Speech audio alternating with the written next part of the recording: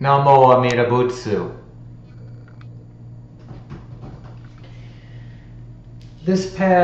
Last week was insane. I paid rent early, but we switched managers at my apartment complex, and somehow the owner gathered my rent but forgot to tell the apartment managers that had taken over my complex that I had paid rent. So me and my roommate got an eviction notice. Well, long story short, he and I, my roommate, we got things straightened out, at least for the time being. But the chaos, the stress, and the frustration this situation created also created a surge of various emotions: resentment, rage, anger, worrying whether or not I was going to be thrown out on the streets, whether we were going to be thrown out on the streets. Also, the following week, there was stress at work. This is the saha realm. It is unpredictable. The saha realm is filled with positive and negative karma. Now today, I had my Amida Dharma talk with the rest of my Sangha members and our leader, Josho Adrian Kirlia Sensei. And it was excellent. It was excellent. And as I said in a previous video, this is why I'm here. This world in and of itself doesn't hold that much for me. What holds much for me is the honor of sharing my Dharma experience with Amida Buddha. The fact that I have a living personal relationship with this living Buddha named Amida.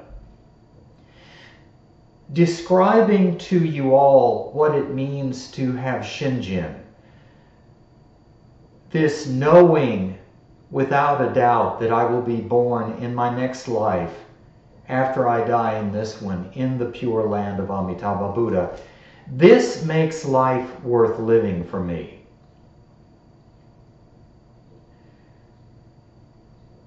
People are unpredictable in this realm.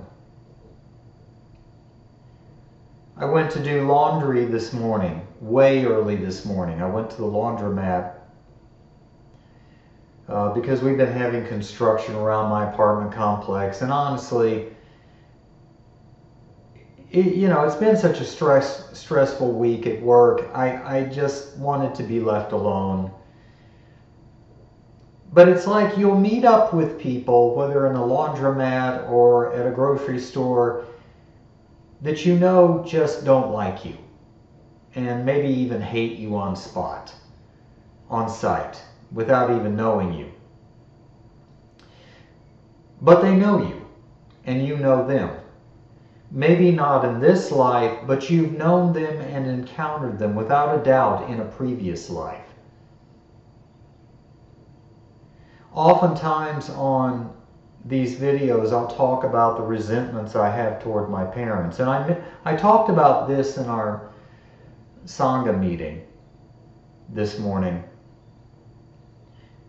And I talked about how even as a Christian, I was taught you can't love someone and hate someone, because love is of Jesus and God and hate is of the devil. And I knew this couldn't be true because I loved and hated my family. All of them. Simultaneously. I loved and hated them at the same time. I loved my father. He was a good provider. He could be very loving, compassionate, and affectionate to me. We had some deep, warm conversations in my life. The same with my sister and my mother.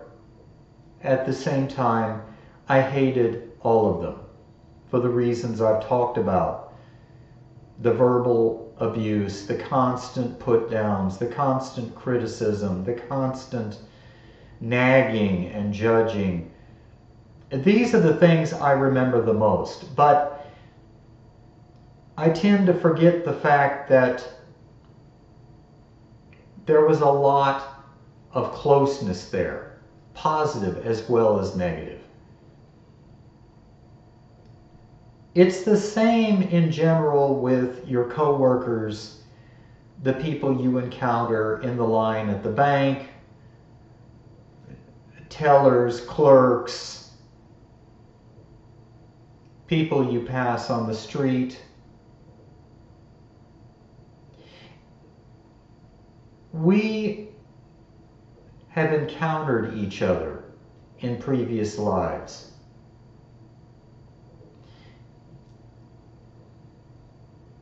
And I talked about this in the Sangha meeting. And we talked about how important it is when you automatically feel resentment towards someone, or you react to someone being hostile to you. And what I do now is I will offer them up to Amida in my mind. I will pray to Amida to guide them, to lead them to receive his primal vow at some point in their life or in one of their next lives. Knowing that in my next life I will be a Buddha and I will lead all people I've encountered positively and negatively and guide them to the Pure Land.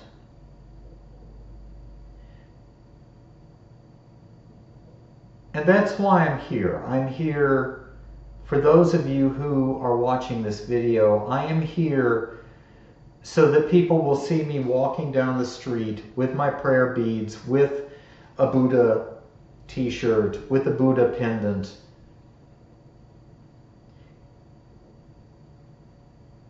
And almost always when I'm walking to the bus stop, from the bus stop, to work, waiting in line at the bank, waiting in line at the checkout at the grocery store, I am silently saying Nembutsu with prayer beads in hand.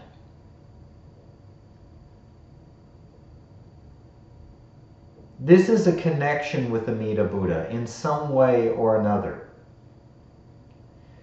It is my constant wish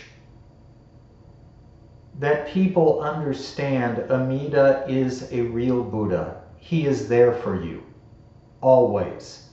Amida Buddha is someone living and able to help you. Now, saying Nembutsu or entrusting myself to Amida is not going to purify my bad karma in this life. What will help purify, or better, not purify, but better my bad karma, in turn create good karma, is by not interacting with the negative thoughts and emotions and reactions that I have in my head. By changing my focus, by attempting as best I can, and I'm not always successful. I wasn't last week, I wasn't this week, but there were moments I was successful in changing my focus, either to Amida or to something else. More often than not, I'm focusing on Nembutsu and Amida but not in trying to fix myself, not in trying to create good thoughts. Because when I do that, I'm actually wrestling with the bad thoughts. I'm creating this tension. I'm actually continuing and strengthening my focus on the negative feelings I have. Like if a customer blows up at me, and I had that last week. A long-time customer that I dealt with was a jerk. And it's like, why did this happen? And the resentments come, and the anger, and all the other thoughts that go with it. I've gotten to the point more and more where I just say to myself, this is a result of my karma. Everything I experience in this saha realm is a result of my karma, either in this lifetime or in previous lifetimes. So be it. As Shakyamuni Buddha said to Angulimal, once Angulimal repented of his sins and became a monk and a follower and disciple of Shakyamuni Buddha, endure, monk. As I remember, Angulimal, and Angulimal, for those of you who don't know, he was a vicious serial killer. He would cut people's hands off and make necklaces out of their hands. That's how fucked up in the head he was. And once he became a monk, I guess he expected that he would become pure of heart and pure of mind, and everyone would love him and forgive him. And yet, people whose loved ones he had murdered wanted to kill him. They wanted to torture him to death. Probably wanted to hang him, burn him alive, or slowly strip the skin off of him. Evil things. Because it's human nature to want to return the evil that other people do to you. And I'm no different. Once someone shits on me, I want to shit back on them. It's only in my later years that I'm no longer taken over with the urge to do that. I'm like, okay, look, you're having your Dexter thoughts, you're having your negative, evil thoughts. You're a child of abuse. You come from an abused home. Your buttons have been pushed. You've been triggered, however you want to put it. And I tell myself this, and I say, okay, I'm going to just stop thinking about this. And normally at that time, I start saying Nimbutsu. Or, and this works a lot, especially if I'm walking to or from work, and one of these thoughts will come into my head, I will look at a shrub of flowers. I will look at trees. Trees always get me. I love trees. I will listen to birds and see birds flying around. And suddenly, that takes my focus off the crap that's going on in my mind. Now, I want to reiterate something. Saying Nimbutsu, I don't say Nimbutsu to cure myself of my earthly ills in this life. I've tried, it doesn't work. I'm screwed up, and I'll be screwed up more or less until the day I die. I don't know how things will progress for me as I get older. It is as it is. In the meantime, I am here to promote entrusting in the primal vow. And the primal vow is to entrust yourself and your karmic destiny to Amida Buddha, say his name, and wish to be born in his pure land of ultimate bliss and peace. And then, if you truly entrust him and don't doubt, you will be born after you die in this world in the pure land of ultimate bliss and peace. But in the meantime, you've got to put up with the shit created by your karma. in this life and in previous lives. Oh well, what you gonna do? That being said, I cannot think of a better way to live my life than I am living right now. For me, living as a person of Shinjin, which basically equates to living in a prison until I know I'm going to be released. And that's what this saha realm is. It's a prison. My sensei, Josho Adrian Kirlia of Amida Bu Temple, made a video that I watched, and I watch it again and again and again, where he's sitting on the property of Amida Bu in Romania, and there's snow everywhere.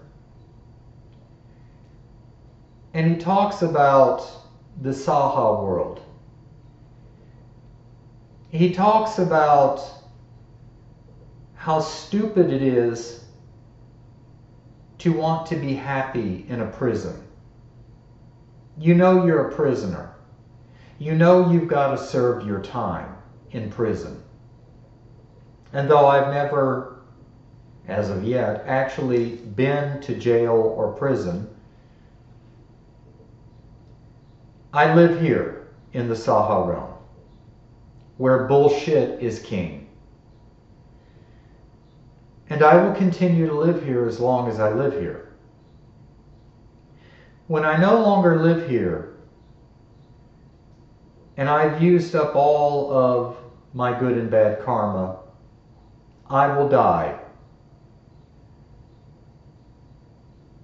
And I will go to Amida's pure land of ultimate bliss and peace, without question, without doubt. I serve Amida in the meantime. I focus on the Buddha Amida. I focus on his Dharma. And I am a member of his Sangha, Amida Bu Temple.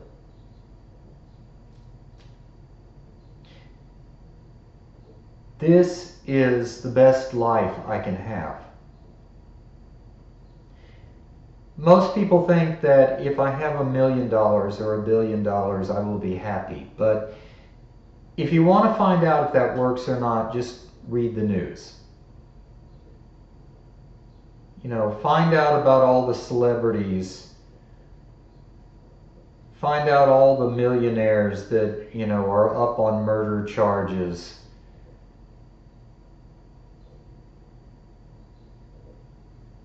All money does is give you free rein to act out your Sangha behavior. You just have more money to do it with.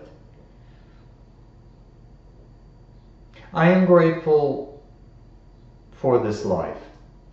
Am I happy? No, I'm not happy. I'm in prison. But I find moments of happiness in prison, as most prisoners do. My true and only real happiness will take place once this life in this realm ends and I go to Amida's pure land. Then not only will I be happy, I will be with you who are watching this video, whether it's in this life or the next. Some of you will be with me in the pure land when that happens, when that takes place. Others, I will be guiding you, and I make that promise without any doubt. Because I know Amida is real. I know that Shinjin is real. My faith in Amida is actual real faith. Therefore, I know Amida and his pure land are real. As best as I can understand real living in this dream, because this is a dream. There used to be a movie Dead Man Walking about a man who was going to death row. I guess that's why I'm entitling this video Dead Man Dreaming.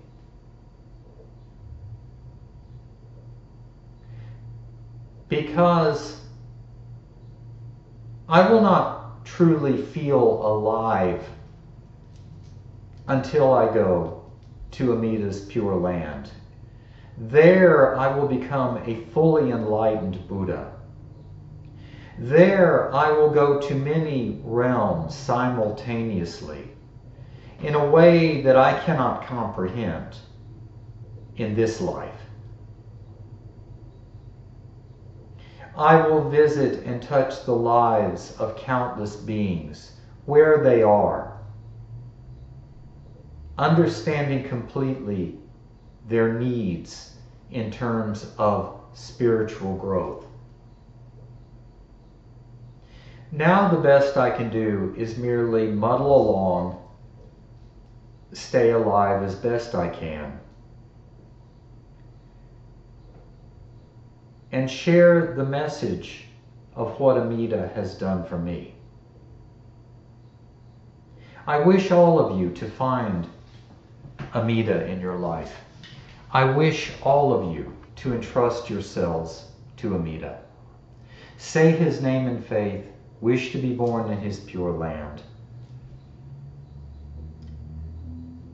Give him a chance. Give the primal vow of Amida Buddha, the 18th vow,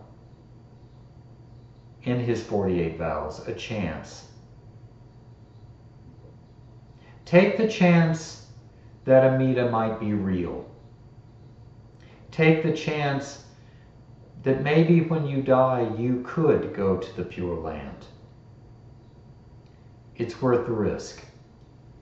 Namo Amida Bu.